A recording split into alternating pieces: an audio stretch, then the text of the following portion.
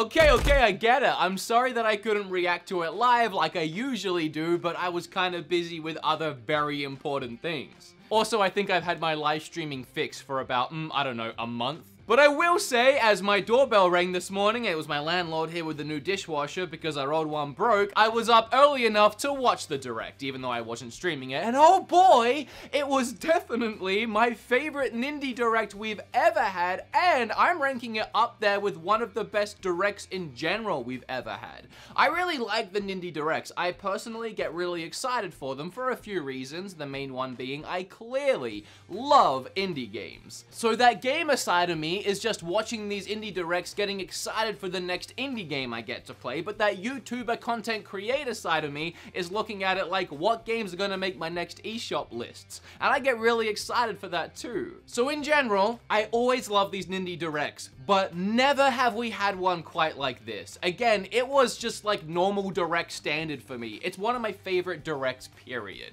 It was amazing. And it's in no small part thanks to Nintendo's amazing efforts just on the Switch in general, but definitely the support and love they have shown the indies since the very start of the system. But enough gushing about the console itself, let's dive into this indie direct that I claim is the best one ever. And it started really eerie, almost like Nintendo had found this old footage from the 1950s of this guy teaching you how to drink milk with a face mask, and I had no idea where this was going until you hear that music kick in, you see those Cuphead characters pop up on the screen, and you realize the dream has become a reality. Cuphead is on the Switch. This is something that I thought was never going to happen, and I'll be very honest, I was completely wrong. I was adamant this was never going to happen. Why would Xbox give away what is arguably the best exclusive on their console, costing themselves sales on the Xbox, you would imagine? Now that's another reason someone has not to buy an Xbox. But recently, it's no secret that Xbox and Microsoft have become best buds,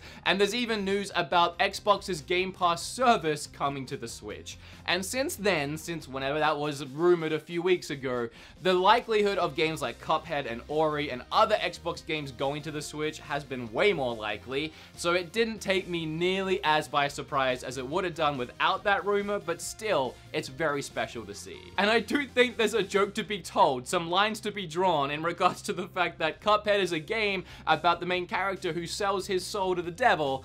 It almost seems like Xbox has sold their soul to Nintendo at this point. However, at this point, I do feel like this is a really good move for Microsoft to move towards being more of a gaming service like Steam rather than a dedicated gaming console. And I say that as someone who really does love his Xbox One, truly. Kim and I had a lot of fun playing Cuphead, but we never got to finish it, so this is really cool for us. Now, from this point on, I assumed, just like every other indie direct, I was gonna see a bunch of games that I didn't really have interest in, and then some that I think maybe that'll be cool when I get my hands on it, but that didn't actually end up happening, as every game looked like something that I would at least want to try, but more than likely love and really enjoy. And the very next one was Overland. I'd never seen this game before, and honestly, I typically don't super enjoy this kind of game specifically, but there's something about this one that has a lot of charm. The art style is gorgeous. The narrative is actually very intriguing, as it's a randomly generated game where you're going across the country trying to survive. And there seems to be a lot of gameplay choice. You don't have to kill every enemy you come across. You get to choose how you survive, and I'm very interested to find out more about this game. My Friend Pedro is a game that I actually saw recently and thought it looked incredible. It reminded me of Max Payne, but in a 2D side-scrolling platformer action-adventure style. And I mean, I think the gameplay here speaks for itself. Triggering that slow-mo with your dual-wield weapons and throwing frying pans to ricochet off the walls and hit your enemies with. Honestly, this game looks like it's going to be the most fun I'll ever have in a game of this genre.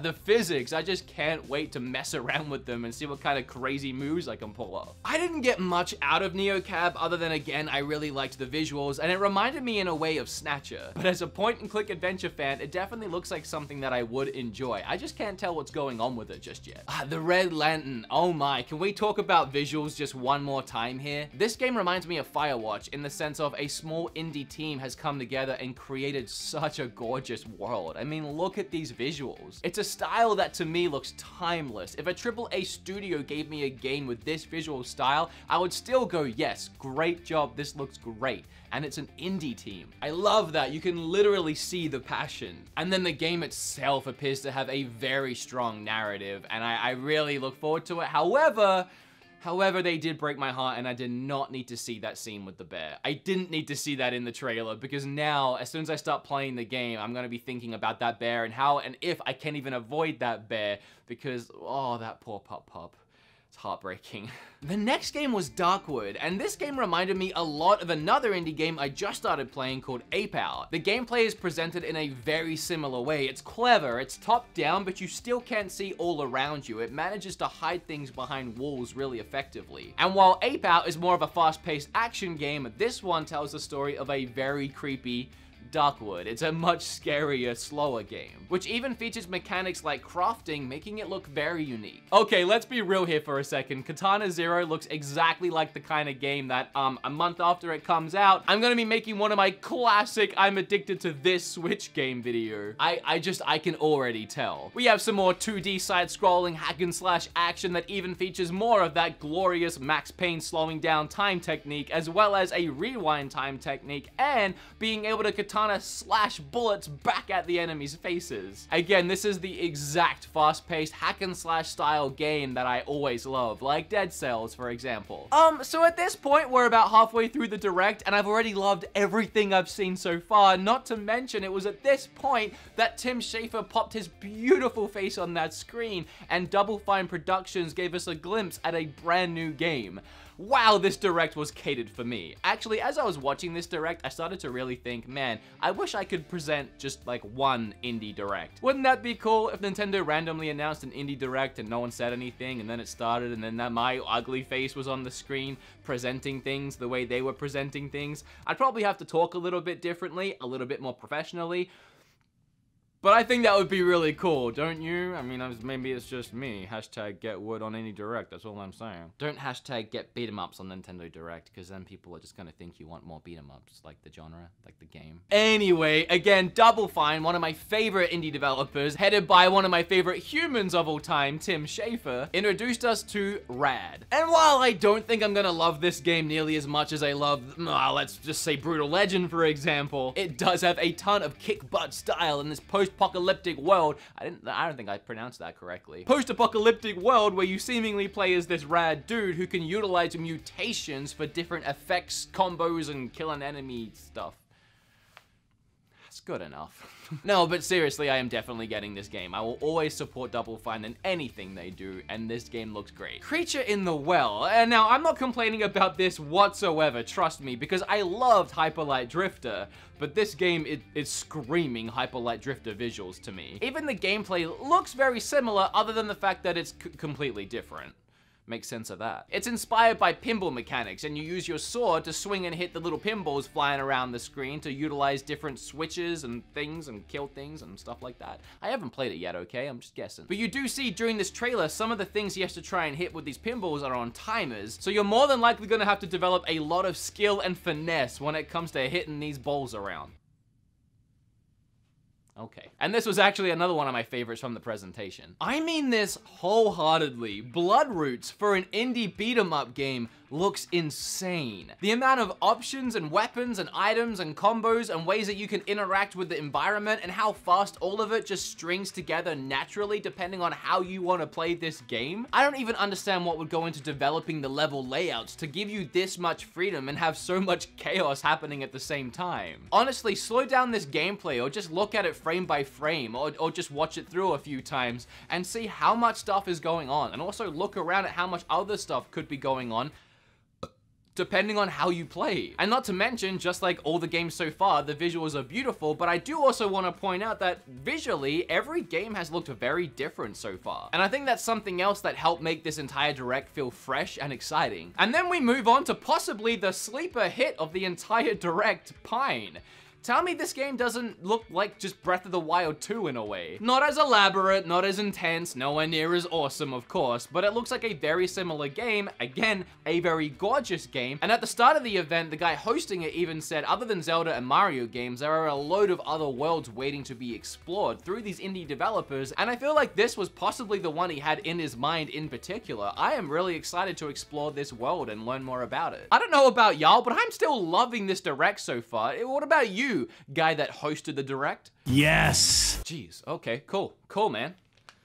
Settle down. Then we got a glimpse at Super Crate Box. I have never seen this game before, and honestly, they didn't tell me much about it in this Direct. And then a game called Nuclear Throne launched today, and I love when they do that. There's always 1 or 2 games every Direct that ends up launching on the day, and it's always exciting no matter what it is. And I don't know if this game is made by the same people that made Enter the Gungeon, but to me, looking at the trailer, it looks exactly like Enter the Gungeon, just in a different environment, and I'm definitely picking it up after I'm done editing this video. Enter the Gungeon was one of my favorite indie games from last year, by the way, if you forgot. Ultra Bug reminds me of just a ton of games I played when I was a kid, and I'm kind of confused about this, but it seems like some kind of service is tied to it, like a collection of games, and Ultra Bug is one of them, and it seems like maybe they release more as time goes on. Not sure what's going on there. Maybe you guys can let me know down below. I know I'm the guy that really should know that, but I don't, okay? There has been a lot going on lately. I'm doing my best. Now, to prove to you guys that I'm not just a Nintendo fanboy, I'm not just obsessed with indies, and I'll love anything that the Switch throws at me, the next game, Swim Sanity, I believe it was called, I have zero interest in this one. This was the only one. Just zero interest. Zero. There's nothing going on in this trailer anyway that tells me that yes, I have to play this game. I might try it, I might play it, and I might be wrong. I'm always the first to admit when I am wrong, especially when I'm playing a really fun game I didn't think was going to be fun. You guys know that. So until I've played it, but right now, this was not for me. I love my community on YouTube so much. What do you think, guy that hosted this Direct, who I should probably learn his name? What do you think of my community on YouTube? Love those guys. I knew you were a good guy. All right, let's keep going. All right, this one was huge, and again, something I didn't expect. I don't know if this was announced, but I had no idea that Blaster Master 2 was coming out until now. And I think this is a really cool slice of history. Obviously, we had the original Blaster Master on NES, and it was a really fun game. And then when the Switch launched, we got Blaster Master Remastered on it. I think it was also a 3DS game prior to that, but it was one of the very first Switch games. For everyone that was making Switch games early on, looking at this guy, and they were constantly trying to convince people there were good games on the Switch worth buying. Blaster Master was literally one of the first 5 games that launched on the Switch that were worth buying. And because of that fact, obviously the game did really freaking well, and now this NES game from way back in the day has a remastered sequel now. And wow, they have done so much work to this game, they have improved it so much. You can go to space now, travel to other worlds, there's so many new upgrades to you and the ship that you drive, Sophia, I believe, yes. Commit to it, Sophia. Even with a really cool counter system where if you keep countering at the right time, it seems to do a stupid amount of damage. It just looks like a sequel done right. It's not a sequel I knew I wanted, but I really want it now that it's happening. They have done a fantastic job with this. I cannot wait. Cannot wait? I just realized, by the way, my landlord was here changing a dishwasher. Did I mention that? And I was a little distracted near the last half of this event. Available today. And it's only 10 bucks. Wow, that's actually really, really cool. I'm excited now. Holy crap. Yeah, I didn't even, yeah, okay. Cool. That's legitimate joy on my face you see right now, by the way. That's really cool. I am a massive fan of Stranger Things, and I know that's not saying much because who isn't, but no, listen to the words I'm saying. I love Stranger Things, and I think it's a very brilliant idea that they decided to make a co-op beat-em-up game, like something we would have played back in the 80s and 90s as the game to reflect the series. It was just a stroke of genius. And this game does remind me of so many of the beat-em-ups I grew up playing, and of course, even though I don't talk about them all the time, I do love me a great beat 'em up. So far, in everything I've seen about this game, it doesn't look like an over-the-top, super exciting, I can't wait to play a beat 'em up game. And if it wasn't for the fact that it's Stranger Things, I probably wouldn't be looking at it nearly as hard as I am right now. However, I feel like it's because they're not wanting to give too much of the game away before you play it, and I'm hoping that's the case. It looks very simple to me in what I've seen so far. I'm hoping it has more depth to it, but visually amazing, and obviously it's Stranger Things, so I am getting it. I am excited, and the announcement that it's coming to Switch, I expected completely, but it's glad to get that confirmation. Can I stop being upside down now? Cool, thanks. And then that last announcement, Crypt of the Necrodancer. I believe it was in my top 10 eShop games from last year as well. If not, it was absolutely a special mention, and it's one of my favorite indie games in general. However, it's not one that I personally see a lot of people talking about. It's one that I have to almost convince some people to play, which always really surprises me because, again, this game is fan-freaking-tastic. A game where, if you don't know, every move you make, every enemy you kill, everything you do in the game is in rhythm with the soundtrack. It's brilliant. It is brilliant. Brilliant. I can't say that enough. I thought very underappreciated. Another reason why this next thing surprises me so much, it makes me love Nintendo even more than I already do somehow, if that's possible. We're watching the trailer for what is seemingly, to everyone that knows the game and has played the game, a sequel, and it is, in a way, a sequel to Crypt of the Necrodancer. And as the voiceover is going along and talking through the adventure that's unfolding before your eyes, the soundtrack starts to switch over to a Zelda beat. That traditional Zelda theme, but remixed into the Crypt of Necrodancer style, and I loved that. That moment was, oh, that's so great that because it's on Switch, there's gonna be what I thought would be Zelda-themed music tracks for the game. So as you play, you can play with Zelda. Like, that would have been so cool, like different Zelda tracks, right? That would have been cool and more than enough. And then Zelda flies onto the screen, Link flies onto the screen, and suddenly the gameplay shifts to essentially Link to the Past, if Link to the Past was backed by an incredible soundtrack. Well, it was, but an incredible soundtrack that you played the game to. These two universes, these two worlds work together so freaking perfectly, and I can't describe to you, if you haven't played the game, how great it would even be to just play the game with Zelda-themed tracks, like as a Zelda fan, but to actually get to play like a Zelda-style Crypt of the Necrodancer called Cadence of Hyrule.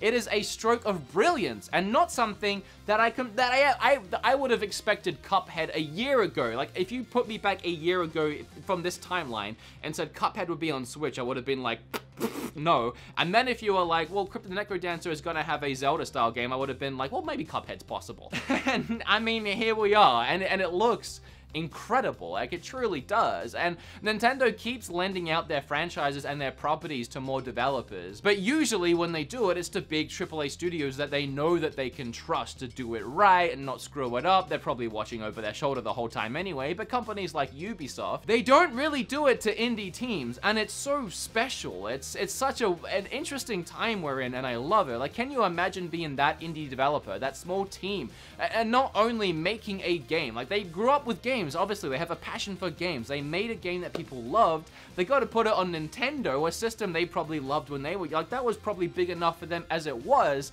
And then imagine if you were them and you had Nintendo come to you and be like, but how would you like to do it again and actually use the property of Zelda, put Link and Zelda in your game? That gives me shivers just thinking about that, and I'm not even them. I don't know what to say other than thanks again to Nintendo for completely knocking it out the park with yet another Nintendo Direct. You never cease to amaze me, and you guys don't cease to amaze me. Thank you for being here, watching this video, and really wanting to hear my opinion on everything Nintendo, even though most of the time I have no idea what I'm talking about. Ran out of breath, jeez. Pretend I didn't say that, and if you like this video, you learned a little something, make sure you flip all over that subscribe button. While you're going down there, hit the like button, leave a comment, you may as well. I have never felt as motivated on this platform as I do right now, and I'm not gonna keep going on about it, but you guys know exactly why. You stepped up and you showed me something truly amazing, and it's just filled me with motivation. I love you. Let's keep slamming these videos out, shall we?